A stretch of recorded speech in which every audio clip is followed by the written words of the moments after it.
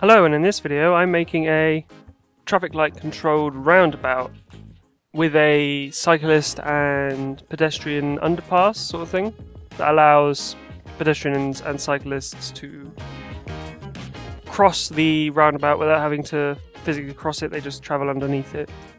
Now, traffic light controlled roundabouts are required when a roundabout is 3 lanes or more on busy roundabouts, because it becomes impossible, especially if one lane is more busy than the other, because it becomes impossible to enter the roundabout. Because imagine if you're trying to enter a roundabout from a not busy section just beyond the busiest one, you would never be able to enter because the traffic would just keep flowing and it would be impossible. So traffic light controlled roundabouts were made so that it would be possible on big roundabouts to enter the roundabout from all sides equally, or so to speak equally, because obviously in normally traffic controlled roundabouts one side has priority. If it is the, say, coming off the motorway or the highway, that one will be given priority by a longer green light. But as it is, I don't fully understand the the manual traffic light thing, timers. I've had a go at it, but I don't fully understand, and the only tutorial I found on YouTube was a German one, and I don't speak German, so that was quite difficult. I didn't really understand what he was going on about.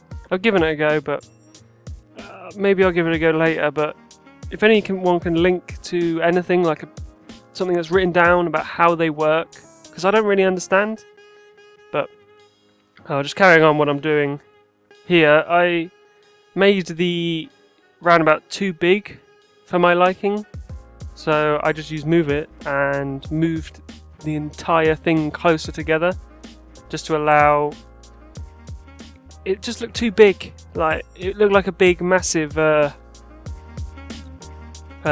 like motorway exit, when this isn't really what this is, be like in the middle of a city or something. So going on with the underneath the overpass, I basically raised the terrain up around the roundabout because it's easier for cars to go uphill than it is for bikes. And then I level out the middle and raise the 4 corners to bridges so that it allows people to freely bike without having to go uphill under the roundabout and through to the other side. So what I'm doing here is adding stop lines for where the traffic stops. So I let the game run a bit and found out exactly where the traffic stopped at the traffic light, and then added a white stop line at that point. This is the way they stop in game. I think is similar to how they do tend to stop in roundabout time traffic controlled roundabouts.